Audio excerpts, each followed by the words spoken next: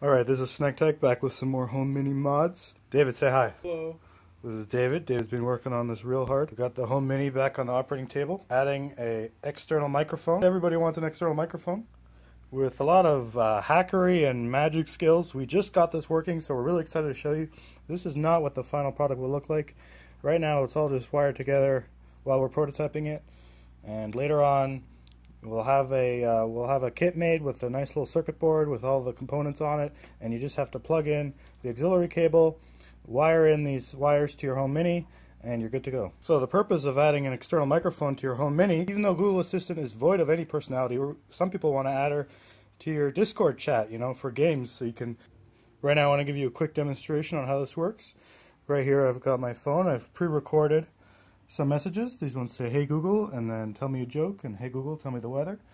And this is going out of my phone into the microphone in port, and then processed by this little computer, turn into the digital signal that the Home Mini expects from the microphone. Alright, going to give you a little demonstration here.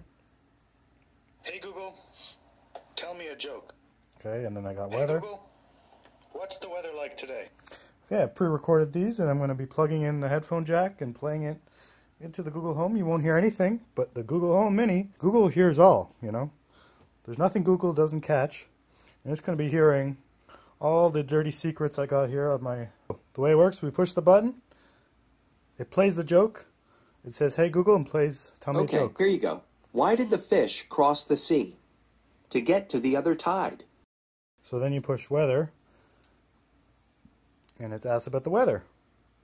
Tonight in Toronto, it's predicted to be 3 degrees with snow. So this is good if you want to add the Google Assistant to your audio system. You want to use a different microphone, something like that. It's also good for adding the Google Assistant to your Discord chat, to your group chat of all your friends when you're fragging the enemy.